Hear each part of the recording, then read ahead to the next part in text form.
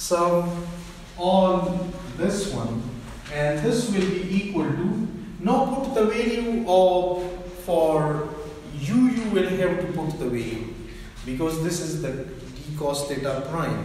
So for u first you will put 0 and then you will put minus 1. So by putting this value we will have 1 over ax is here, and then you will have to put 1 over x square plus a square and square root, because u is equal to 0, minus 1 over what this will become, x square plus a square minus 2ax, and u is minus 1, so it will become plus 1. So x square plus a square plus 2ax, it is x plus a whole square, and square root is there as well, so only x plus a will remain, right? And similarly I can write for, means we will solve for this one as well, this. So here we will have to solve with the limits here, because this integral will also be like that one, and I can write that from 0 to 1 d cos theta prime, and all that one is equal to 1 over ax, and now I will have to put 1 here. So what it will be? X square plus a square minus 2ax, it will be x minus a whole square, and with square root the square will be gone. So this will be 1 over x minus a, right? And minus 1 over, for this I will put 0, so this will be x square plus a square inside a square root. X square plus a square inside a square root. Got it? So we have put the limits. We solved a general integral because this integral was similar to both of them. Then we solved the integral, and when the integral was solved, the next point was to put the limits in it. So we put the limits and we got these two results. Now this one we will have to put at its place from minus 1 to 0. It will come here, and this one will come here, but d phi is yet remaining. So we will have to solve that one as well. Now here d phi prime will give you 2 pi, and here it will give you 2 pi. So it is just 2 pi multiplication and nothing more there. So I can write that phi of x is equal to, now put the values, a x square minus a square, a into x square minus a square divided by 4 pi, and then 2 pi, because from the d phi prime we are having 2 pi, and we here and we there, so we can take v is common, and then I can write that 1 over ax is here, 1 over ax is here. So 1 over ax we can take as common. So this will be 1 over ax, and then look here. We are having minus value for this one and plus value for this one. So this minus this. Now look here. 1 over x minus a minus this one minus this one minus this one. So this will become plus. First do this one. This minus this. So this is minus and this one become minus. It will become minus 2 by x square plus a square. So I got minus 2 x square plus a square. Then this one 1 over x minus a plus 1 over x plus a.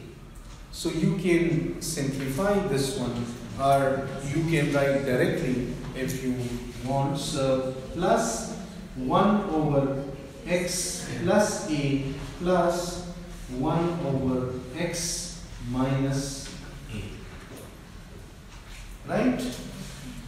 1 over x minus a is plus, and this one is also plus 1 over x plus this.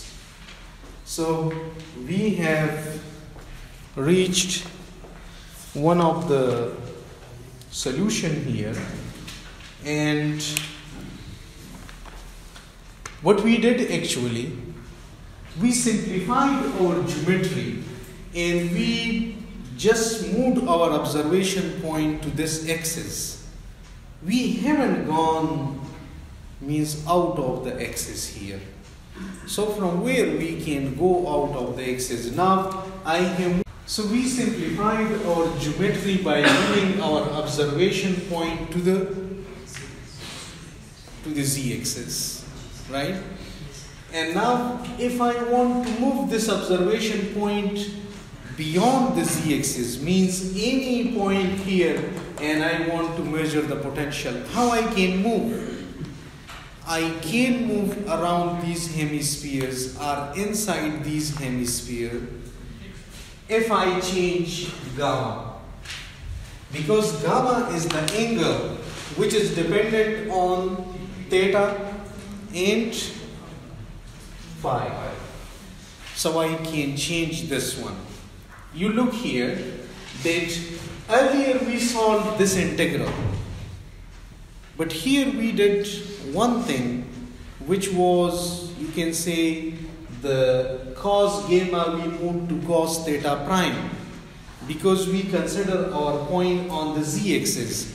Now when our point will not be on the z-axis, it means cos gamma will not be equal to cos theta prime, but it will be equal to the whole expression, right?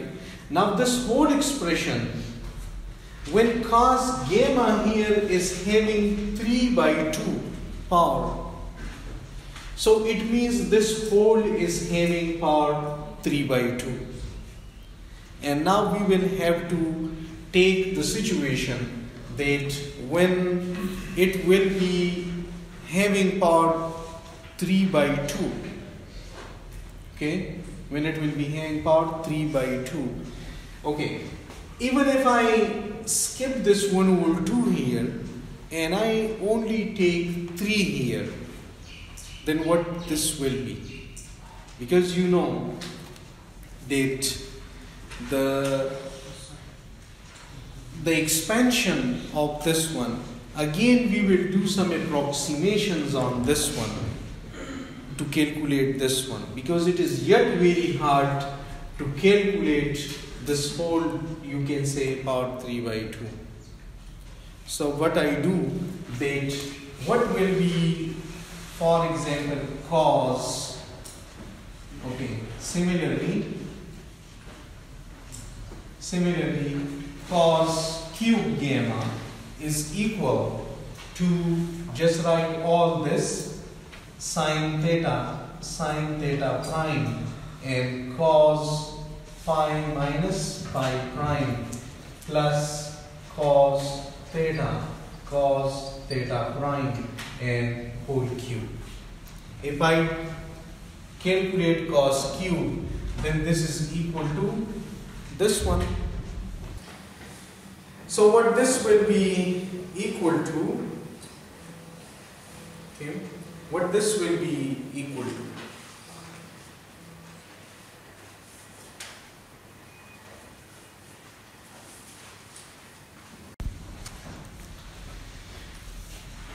I can expand this one. You know about the relation that A plus B whole cube is equal to a cube plus b cube, or if I write is this one is having a minus here, so whatever you write, if I write a minus b cube, then this is a cube minus b cube minus 3a square b and a minus b. This is the expansion of a minus b.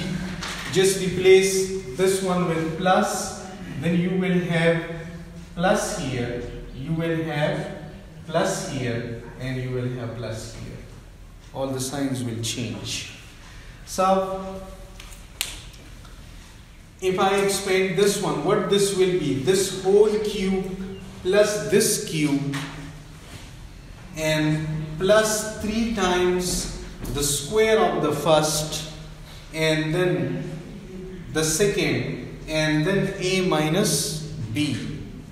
So I can write that this one is equal to, I am writing this one first, 3 and a square. So a square is sine square theta, sine square theta prime, and cos square phi minus phi prime,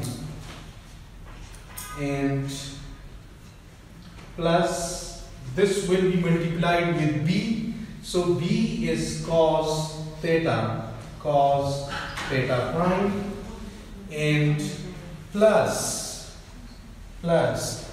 this one will be cube, so I can write that cos cube theta prime, and plus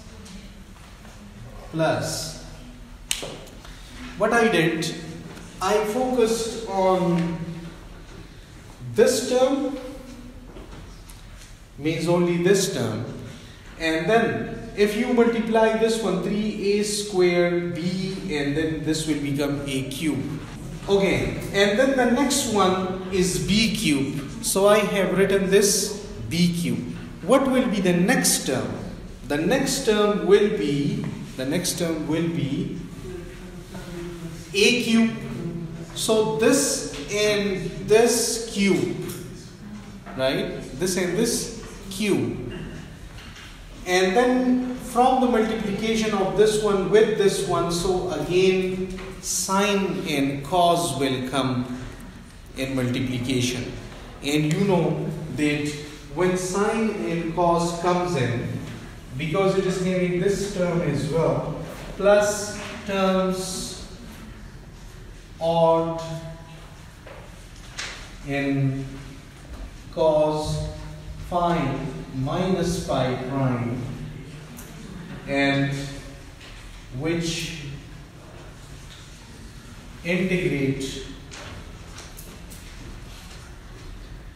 to 0. Okay. Only these terms are surviving under the integration. The other are actually the sine and cos, the cube terms. Then they will be the odd and even, and under integration they will go to 0. So only these terms will survive, and now I will write these terms that this one is equal to, if I write now the integral, and I write this one is from 0 to 2 pi d phi prime, and integral d cos theta prime, and cos cube of gamma.